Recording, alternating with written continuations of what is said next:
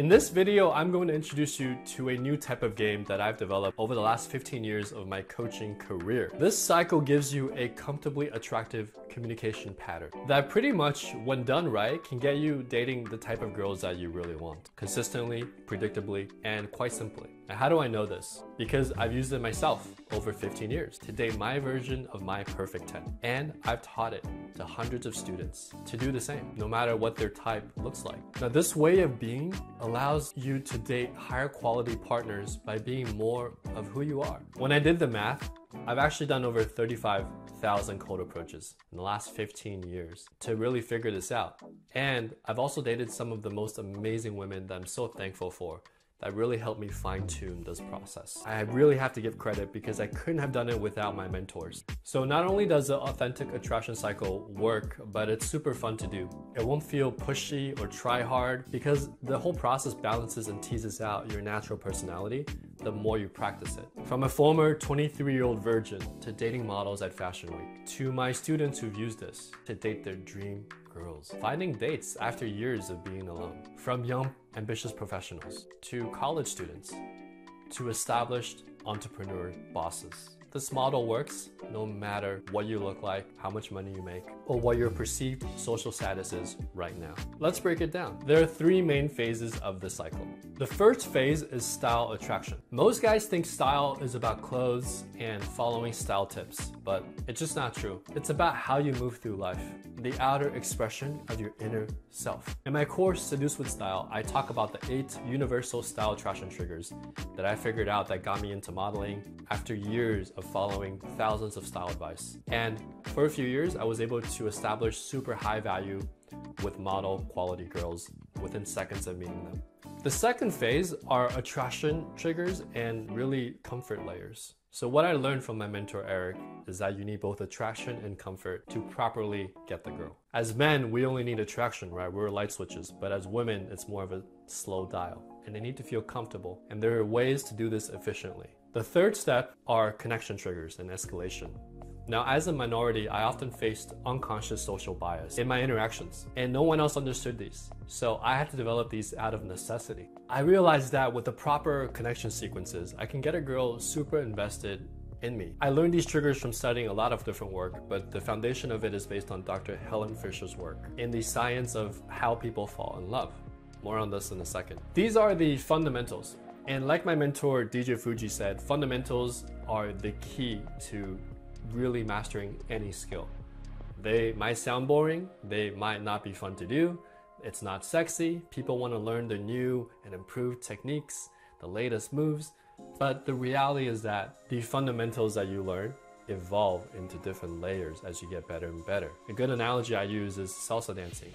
That 1, 2, 3, 5, 6, 7, those 6 steps are completely different when you look at a beginner versus a master. As you get better, you learn different layers of how those steps actually work, the muscle isolations, the body movements, and you get better and better. Now, in between these phases, you may have heard of other techniques like bantering, push and pull, keynote escalation, approach imitations, dominance versus sexual game, and maybe some other type of amazing techniques. All of these come from different types of coaches and they can all work. But to me, all these are bonuses. In other words, they're pretty advanced and they're complex variations of the fundamentals of game. Really, attraction, comfort, and connection are the main fundamentals embedded in every good romantic interaction that involves high-value women. My mentor Eric first came up with the M3 model that changed my life. For the first time, I realized that there can be a structure to the skill that getting good with women that I was so bad at. So now I'm building upon it to create a smoother, more authentic type of game without having to rely on being super alpha, super douchey, or super cool. In other words, it's an art form of effortless attraction. If we use a martial arts analogy, if what other coaches are teaching is like boxing or street fighting, then what I'm teaching is more like jiu-jitsu, tai chi, and jeet kune do. A more formless type of game that adapts to the client's own personality and uses the other person's force, the girl's energy, to balance out that interaction and seek the truth. I hope that one day when I'm gone, this will be of some value to some people and maybe you can take this model and even improve on it further. At the end of the day, any dating model, right, should be based on how can I make this interaction the most fulfilling for the end user, the girl, and the person who's running it. So how do you feel? Do you have fun? Do you feel great about yourself? Do you feel more authentic? All while at the same time being the man who is attractive, who provides an amazing experience for her, who makes her feel comfortable yet connected and deep, and also fun and exciting. Let's get into it. So A0, a great general once said that the war is won before the first shot is even fired. And this is where A0 comes in. Before you even say the first word, the game is already on. The actor that walks on stage, he's not acting the moment he says his first line, he's acting the moment he steps on stage. The spotlight is on him. When you walk into a venue, the way you walk into the venue, the friends that you have, the alliances that you have, the vibe that you're giving, the game is already on. How you're dressed, how you look, how you're moving, all of these attract women and can set you up for success. A lot of guys don't understand the importance of style, elite style in particular. Guys usually lack dominance, eliteness, and openness, the three factors that make women not only perceive you as a high status guy, but also sexy and also approachable. In other words, you want to hit these triggers as quickly as possible. Dominance and eliteness spikes attraction, and openness spikes comfort. Having good style in the beginning makes the rest of the game 10 times easier.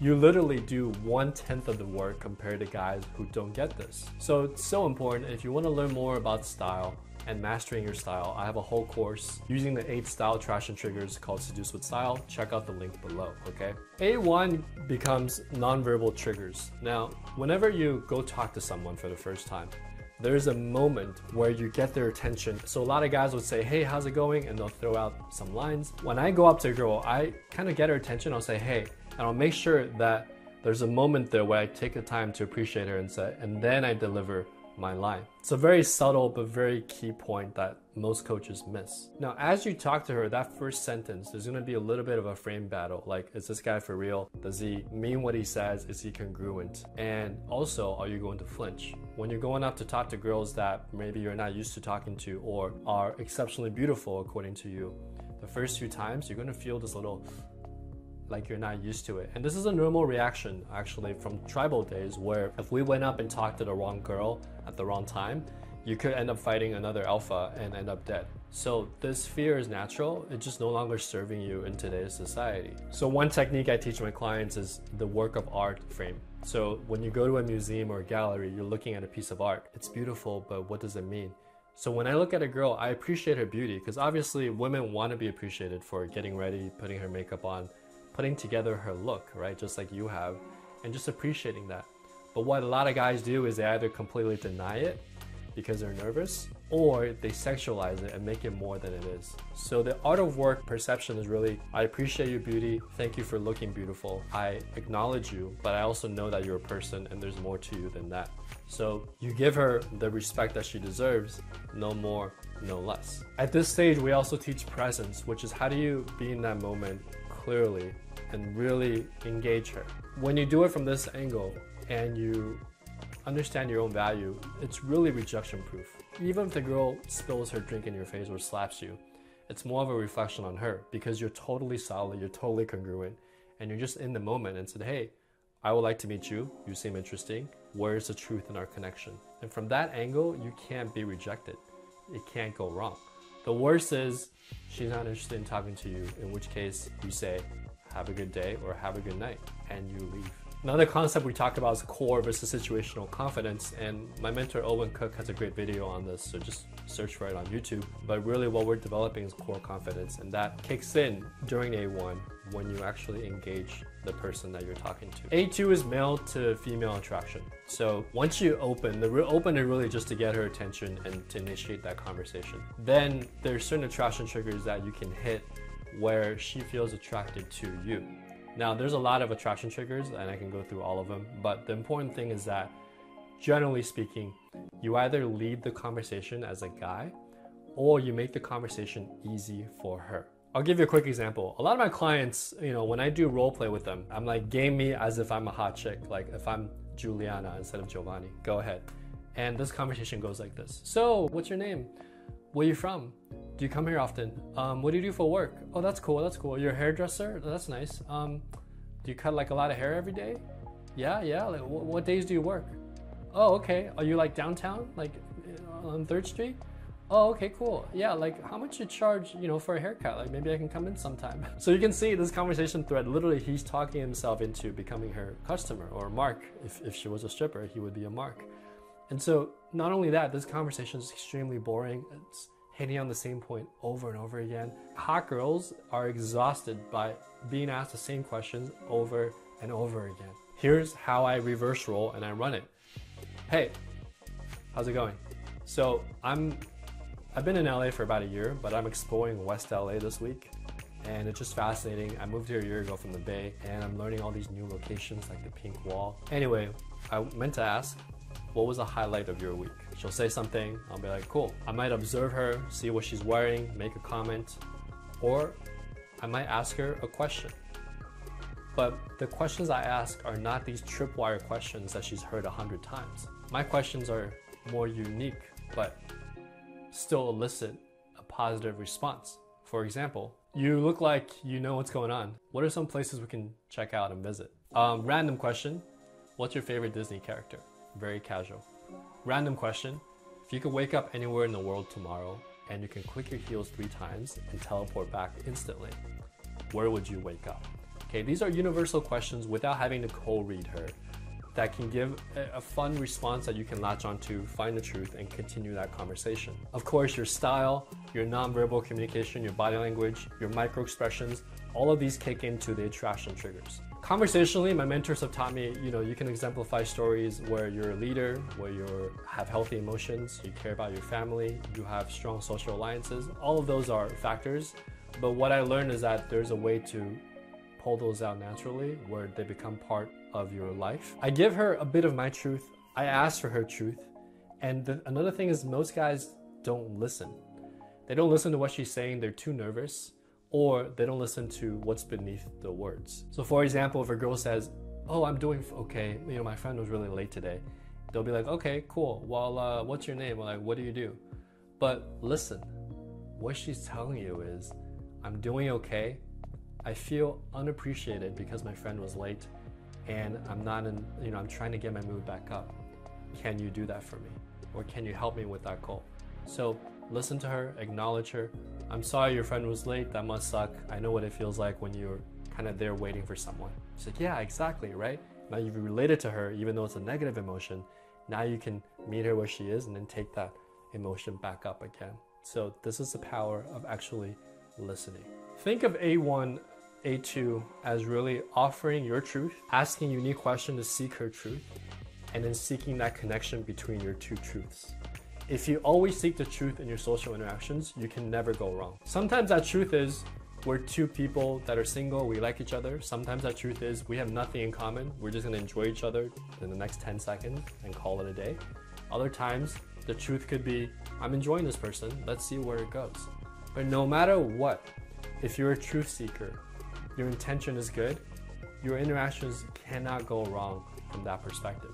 Now routines, lines, they work, but they only work as kind of like oil in the engine, smoothing out the process for finding the truth between you and her. A3 is usually what qualification, or what I call frame balancing. So my mentor Eric also calls this qualification, where you're qualifying the girl, making her feel like her investment for liking you is worth it.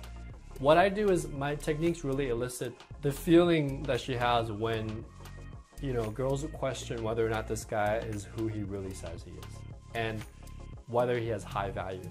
Now, high value doesn't mean you're rich or good looking. It can, but what it really means is, are you a man who believes in yourself? Do you carry yourself that way?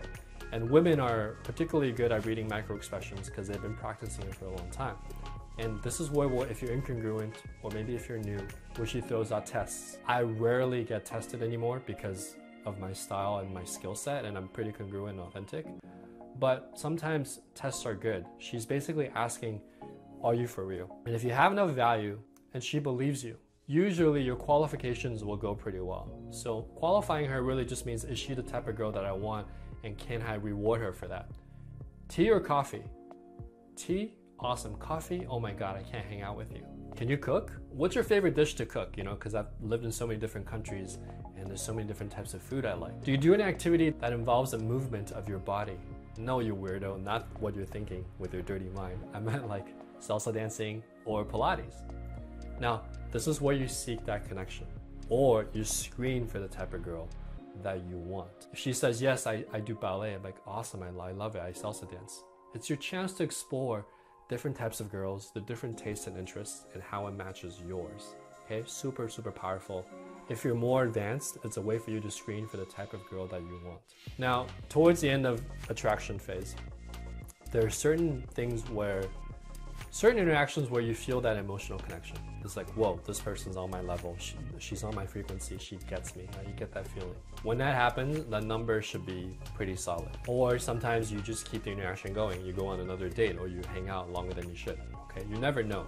But sometimes it ends up being this person will be a good friend. Or sometimes the number's not too solid and you're like, you know, maybe we just keep her in a social circle and kind of interact with her as a more friendly ally. You never really know until the second date, okay? It takes about 3 to 5 hours for someone to start relaxing and kind of behaving like their true self. So when guys tell me, oh, my text game needs work, or, you know, girls are not responding, always go back 2 steps from where the problem occurred. If your initial text not working, that means your first interaction wasn't as good as it needed to be. If you're not getting a second date, that means either something on the first date happened or something before that on text happened. So always go back 2 steps to where the actual mistake was perceived to have happened. C1, C2, C3 are supposed to be comfort. But what I realized was that here's where you build connection. What you're saying is, I'm chill, I'm not needy, I'm willing to walk away. But I'm here right now because I want to be. You seem interesting. I want to see if that's true and if there's more, but don't get ahead of yourself because I'm not sure yet. This is where the law of equivalent exchange comes in. Wherever her interest is, you match her. Compliance meets compliance. Buy-in meets buy-in. So what does that mean? If she gives me a compliment, I say thank you, and I'll compliment her back on something genuine. If she makes a statement of disinterest, I'll be like, well, I wasn't that interested anyway as well. And I'll make a genuine statement that, hey, I'm not that invested, chill, okay? If she complies with me or she buys me a drink, I try to return the favor as well if I like her. A big thing that most guys don't do is buy in. So for example, I'll be telling a story and at some point I'll say, does that make sense to you? And she'll say like, yeah or no. Or I'll say something like, have you ever had a situation where you felt this way? Am I making sense right now? And these are what we call buy-in questions, where she's like, yes, I'm invested. She will tell you, and she's like, yeah, I don't really understand that. That means that you need to go back a step and work on previously seeking the truth in that section, which is maybe she doesn't believe yet that you're attractive, or she doesn't believe that you're that congruent, high value guy that you say you are. So go back a step and fix those fundamentals first. We're heading to the cabana. Are you sure you want to come with? Even though she's already coming, he's like, are you sure you want to come? What you're doing is setting very easy hoops where she feels like she's earned it, okay? And you're not making any assumptions about her intentions. Now, if you think about being treated really well at a nice hotel or having really good service, would you like to ride this limo, sir? Let me open the door for you. These are little hoops that are not manipulative. They're just confirmations that provide a smooth transition for the person to escalate with you that makes her feel good about taking those steps. C2 are grounding sequences, and this is very powerful, and I almost don't use this if I'm not serious about the girl, because when you use it correctly, girls start falling in love with you. And I don't want to use it irresponsibly. A grounding sequence are threads that demonstrate massive value because they are telling a story about who you are, your origin story, and you're telling that story in a way that really hits emotional triggers.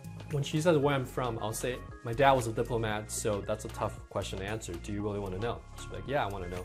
Well, I was born in Rome, but my parents are Taiwanese, and my brother and I have lived in 7 different countries over the last 20 years. So that's a grounding sequence to where are you from. Later on, she might say, what do you do for work? And I say, well, freedom is a big part of my life. That's why I became an entrepreneur very young. My dad always traveled, and I felt like I had to make my own group of friends as I moved along. That's why I have so many different friends from so many different backgrounds and countries. Later on, that thread becomes, because I value freedom in my life, I'm very careful about who gets into my inner circle but I don't mind interacting with different types of people. I'm always looking for freedom in my work, in my dating, and to explore new things. That is why I'm doing X, Y, and Z on these projects. You can see how that same thread of seeking freedom, diversity, having an open mind about the world is a subcurrent across all of my communication with her, from the beginning to where you're from to the end to, what do you do for work and tell me more about you. So now this concurrent theme of being a diplomatic kid, coming from a good family, not even good family, just the perception of that, and having those experiences are grounding that sequence of who I am as a person. It's almost like a superhero's origin story. Because I was bullied, because I grew up in different countries, because we traveled so much, my family unit is so much tighter. I'm so close to my mom and dad and my brother. These are triggers that are very emotional that everyone can relate to. And they set you up from in a very high value light. Now, this particular thread, I didn't invent overnight. I saw the reaction I was getting from girls and I realized this is a very high demonstration of value that actually is truthful to my life. And you have to find out what your grounding sequences are. But the more sequences you ground, whether it's your family, your particular hobby or job, your dancing history perhaps, you're a salsa dancer, those threads start really, really digging in deep. You're kind of like planting roots almost, and they grow into this identity of who you are. It's super powerful. In comedy routines, comedians use it, they call it callback humor. So let's say Dave Chappelle has this one line he uses in the beginning. He might use it in the middle, like O.J. Simpson joke, for example, and then he'll use it again at the end. This is super powerful when you weave it into your conversation. And this is one of the ways that I work with my clients to really bring out those congruence grounding stories that really get them strong results with girls that are like, I need to know more about you. Your story can also be something bigger than yourself. Maybe you're really devoted to saving the planet. Maybe you're really into politics. Whatever that might be is for you. My life story, if I died, my legacy would be one of finding truth, finding freedom, following my own footsteps, and really carving out my own path, okay? This is not done as a single speech. These are done in little bits throughout the interaction. It's super powerful when you know how it works. The third step, C3, is really connection triggers. So in the old N3 model, it's attraction and comfort. But what I realized is that comfort is not that powerful. Having a plumber come over to fix the toilet. Now, you don't know this guy other than his online internet website, but you're comfortable with him fixing your toilet, coming into your house. At the bank, you're comfortable handing a $100,000 check to the bank teller. Why? Because the environment's comfortable. It's set up where there's trust. You might be comfortable with someone walking next to you even though you don't know them, but connection goes deeper than comfort. Connection is when you feel like the universe brought you two together. There's something about this person that they are on my frequency. They're on my channel. And when that little shift happens, it's super, super powerful when you mix it with the fact that she's already attracted to you. Because a girl can feel attracted to a lot of good-looking alpha guys. But when you're a minority like me, you have to compete on a deeper level. So when you build, this guy looks attractive. He's not usually my type, but he presents himself well. Then you build those connection triggers. Then that's when you sink in and make a really strong impression. Try to keep connection triggers very surface level if you just want like shorter term relationships, because these are super powerful and you should use the power responsibly. A lot of girls feel led on if you do this wrong, so be careful how you use it. I'll give you a structure that I teach my clients that turns your vulnerable story into a hero story. Let me give you the example and let me then break the structure down. When I was a kid, I loved dinosaurs.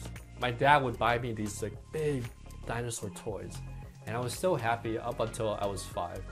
Then my parents stopped buying me these toys. They thought that I was too old for them. I got really angry one night and I started crying and they would ignore me. And I remember I got so angry, I shouted, and they would still make jokes about it today, my dad. He said, when I grow up, I'm gonna be a big dinosaur and make lots of money and buy my own dinosaurs. So my dad would tell me this, and I remember, wow, from such a young age, that's where my entrepreneurial spirit came from. Whenever someone makes a joke, like I can't do something or I can't get something, I'm always like, but I'm gonna be a big dinosaur. And they're like, huh? What do you mean? It's like, that means I'm gonna figure out my own way to achieve what I wanted, okay? Now, this is a funny, kind of vulnerable story. You know, it shows a vulnerable part of my young self, wanting something but not being able to get it. So the structure of this is you tell a vulnerable story. Now, you don't want to go into like super traumatic stuff, right? It takes a little bit more skill to do that well and to have it turn out positive. But usually it's the problem that made you realize something. So this event happened that made me feel very vulnerable. And then I realized that this was a problem. So what happened was, here's what I learned from this problem, or here's what I did about it. Sometimes we maybe in the past we didn't do the right thing, but what you can say is I learned this experience from this vulnerable moment. And you have to point it in a positive direction, inspirational direction. It's almost like this is my origin story of what happened, and I became the superhero, and now this is how I'm going into the future. When you do this right and you practice this, it's super powerful. It gets to the root of who you are, lets her know who you are, and makes that connection. And when you say, do you know how that feels?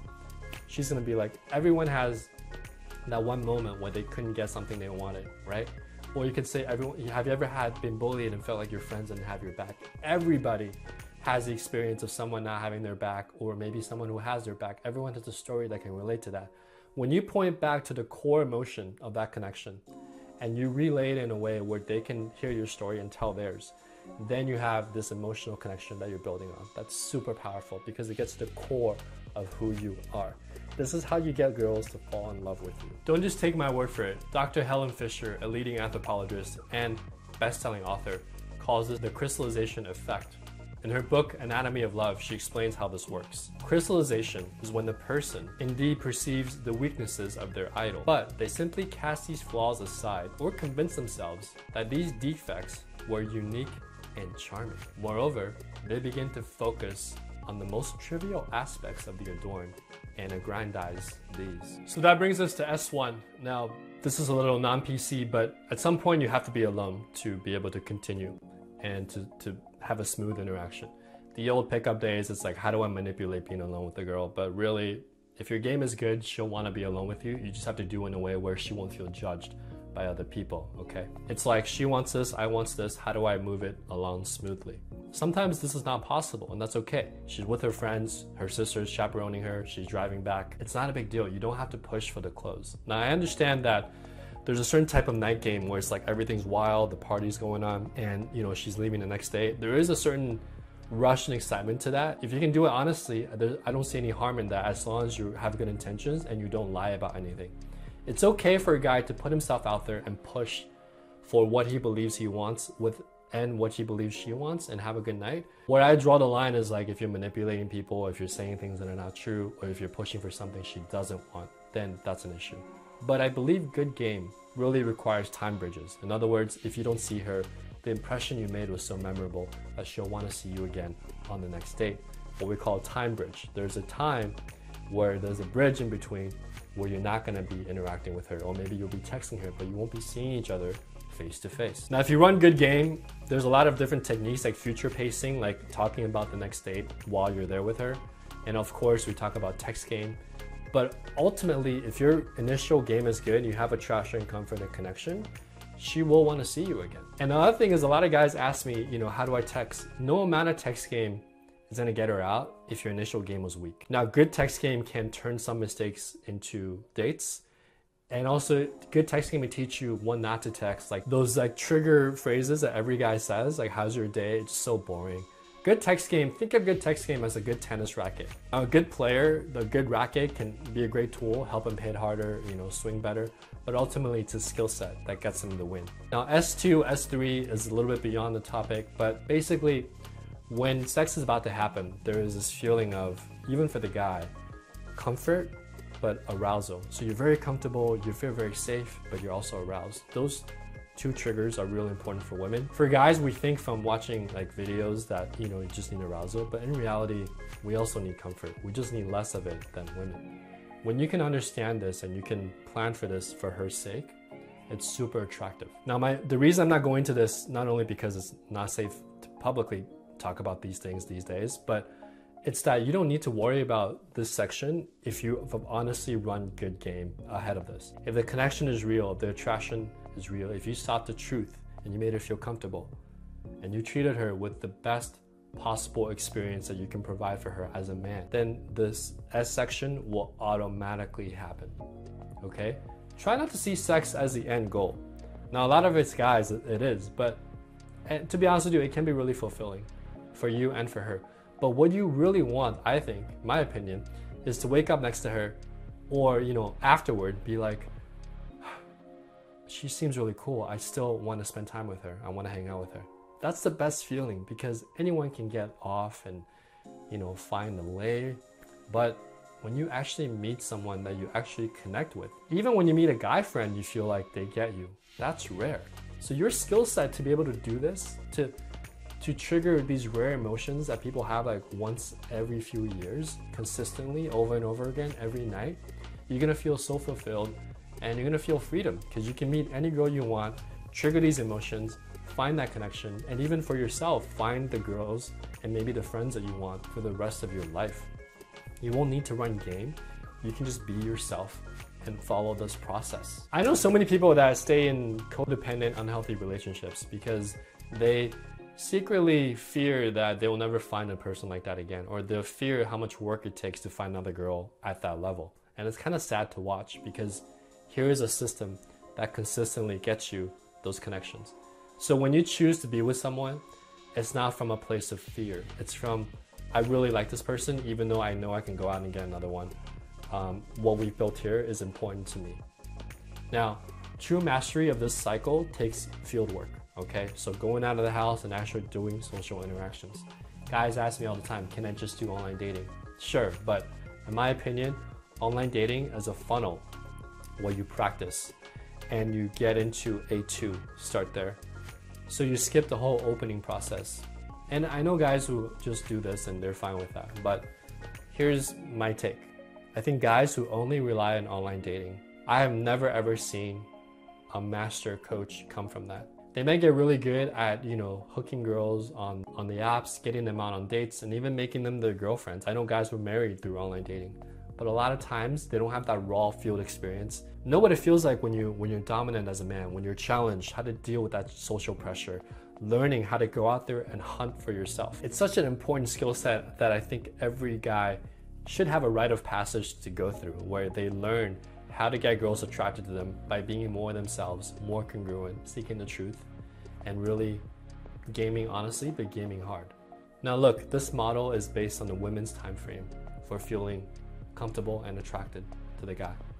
7 to 10 hours. It takes about that amount of time to really feel like you understand this person. This model is built for good intentioned guys who want the best experience for the girl, who want to bring out their true personality. Like any tool, it can be abused and used the wrong way. Just like you can build a house with a hammer or use it to hit someone. I can say that when it's done by a genuine guy, this attraction cycle, it doesn't fade. So there's no fallout from her discovering that you're actually a player or a douchebag. You know, a lot of these guys who push for the clothes or do these like weird game moves where they're like, oh, I'm super alpha, I know exactly what to say, I'm a player. Over time, she starts seeing these negative things like, oh, this guy's, you know, doing this again, and I feel like a little bit dirty for sleeping with him. You don't want that feeling. The opposite feeling happens with the authentic attraction cycle.